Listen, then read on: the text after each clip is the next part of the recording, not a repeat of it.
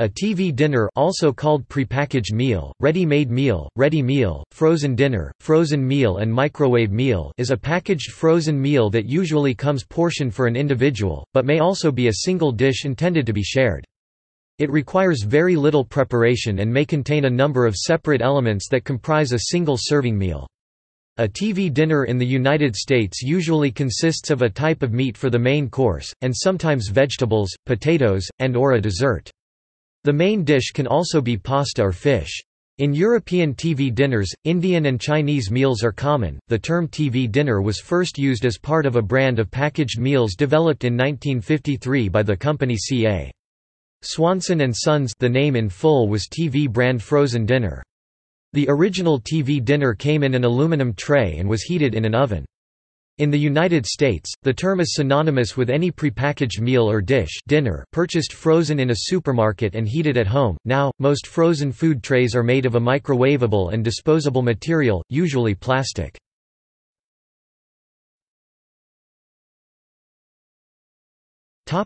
History. Several smaller companies had conceived of frozen dinners earlier, see Invention section below, but the first to achieve success was Swanson. The first Swanson brand TV dinner was produced in the United States and consisted of a Thanksgiving meal of turkey, cornbread dressing, frozen peas and sweet potatoes packaged in a tray like those used at the time for airline food service. Each item was placed in its own compartment. The trays proved to be useful. The entire dinner could be removed from the outer packaging as a unit. The tray with its aluminum foil covering could be heated directly in the oven without any extra dishes, and one could eat the meal directly from the tray. The product was cooked for 25 minutes at 425 degrees Fahrenheit, 218 degrees Celsius, and fit nicely on a TV tray table. The original TV dinner sold for 98 cents, and had a production estimate of 5,000 dinners for the first year. The name TV dinner was coined by Jerry Thomas, its inventor. At the time it was introduced, televisions were status symbols and a growing medium. Thomas thought the name TV dinner sounded like the product was made for convenience, which it was, and the Swanson executives agreed. Much has changed since the first TV dinners were marketed. For instance, a wider variety of main courses, such as fried chicken, spaghetti, Salisbury steak and Mexican combinations, have been introduced. Competitors such as Banquet and Morton began offering prepackaged frozen dinners at a lower price than Swanson. Other changes include 1960 Swanson added desserts such as apple cobbler and brownies to a new 4-compartment tray. 1969 The first TV breakfasts were marketed. Pancakes and sausage were the favorites. Great Start's breakfasts and breakfast sandwiches such as egg and Canadian bacon followed later. 1973 The first Swanson Hungry Man dinners were marketed. These contained larger portions of its regular dinners.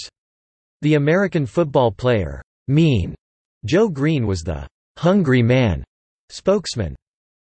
1986 The first microwave oven-safe trays were marketed. Modern-day frozen dinners tend to come in microwave-safe containers. Product lines also tend to offer a larger variety of dinner types. These dinners, also known as microwave meals, can be purchased at most supermarkets. They are stored frozen. To prepare them, the plastic cover is removed or vented, and the meal is heated in a microwave oven for a few minutes. They are convenient since they essentially require no preparation time other than the heating, although some frozen dinners may require the preparer to briefly carry out an intermediate step such as stirring mashed potatoes midway through the heating cycle to ensure adequate heating and uniform consistency of component items. In the United Kingdom, prepared frozen meals first became widely available in the late 1970s. Since then they have steadily grown in popularity with the increased ownership of home freezers and microwave ovens. Demographic trends such as the growth of smaller households have also influenced the sale of this and other types of convenience food. In 2003, the United Kingdom spent £5 million a day on ready meals, and was the largest consumer in Europe. Unfrozen pre-cooked ready meals, which are merely chilled and require less time to reheat, are also popular and are sold by most supermarkets. Chilled ready meals are intended for immediate reheating and consumption. Although most can be frozen by the consumer after purchase, they can either be heated from frozen or may have to be fully defrosted before reheating. Many different varieties of frozen and chilled ready meals are now generally available in the UK, including gourmet recipes, organic and vegetarian dishes, traditional British and foreign cuisine, and smaller children's meals.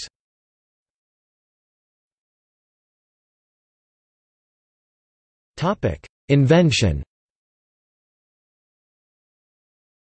The identity of the TV dinner's inventor has been disputed. In one account, first publicized in 1996, retired Swanson executive Jerry Thomas said he conceived the idea after the company found itself with a huge surplus of frozen turkeys because of poor Thanksgiving sales. Thomas's version of events has been challenged by the Los Angeles Times, members of the Swanson family and former Swanson employees. They credit the Swanson brothers with the invention. Swanson's concept was not original. In 1944, William L. Maxon's frozen dinners were being served on airplanes. Other prepackaged meals were also marketed before Swanson's TV dinner. In 1948, plain frozen fruits and vegetables were joined by what were then called dinner plates with a main course, potato, and vegetable. In 1952, the first frozen dinners on oven-ready aluminum trays were introduced by Quaker States Foods under the One-Eye Eskimo label. Quaker States Foods was joined by other companies including Frigga Dinner, which offered such fare as beef stew with corn and peas, veal goulash with peas and potatoes, and chicken chow mein with egg rolls and fried rice. Swanson, a large producer of canned and frozen poultry in Omaha, Nebraska, was able to promote the widespread sales and adaptation of frozen dinner by using its nationally recognized brand name with an extensive national marketing campaign nicknamed Operation Smash, and the clever advertising name of TV Dinner, which tapped into the public's excitement around the new device.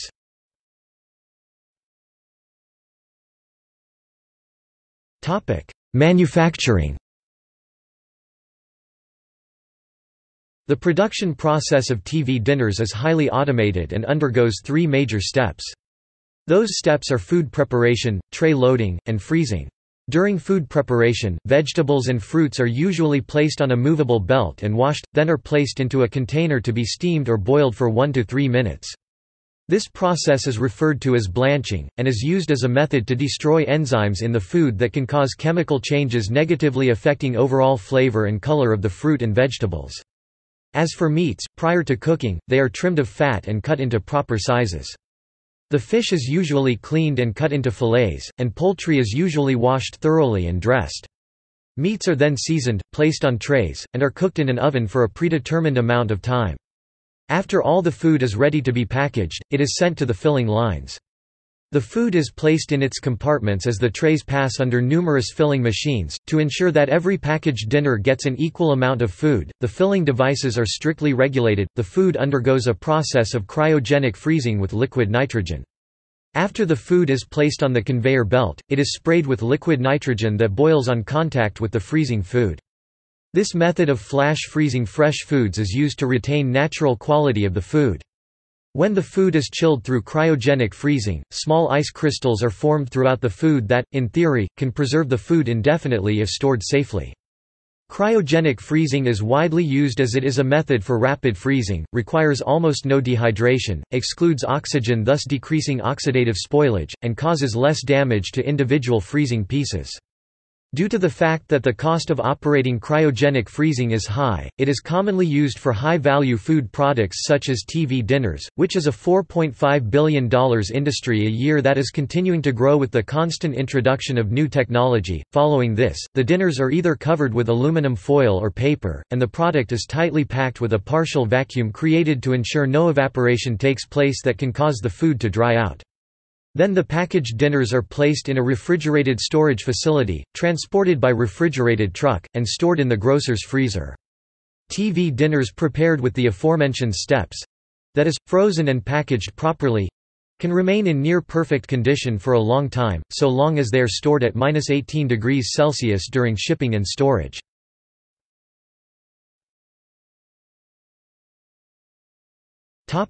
Health concerns.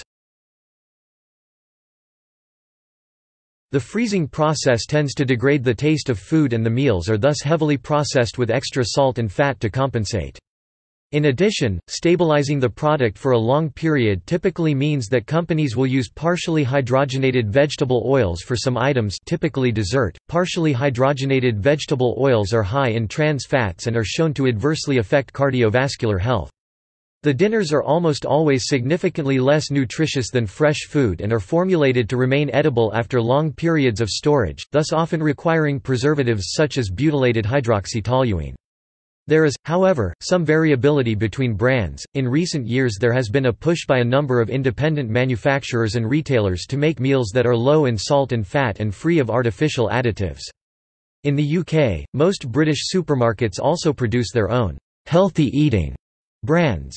Nearly all chilled or frozen ready meals sold in the UK are now clearly labelled with the salt, sugar and fat content and the recommended daily intake.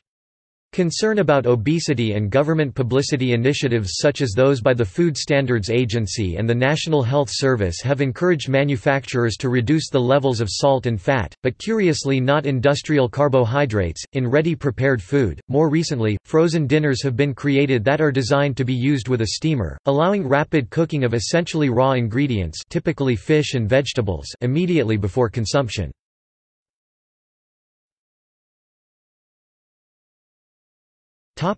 See also: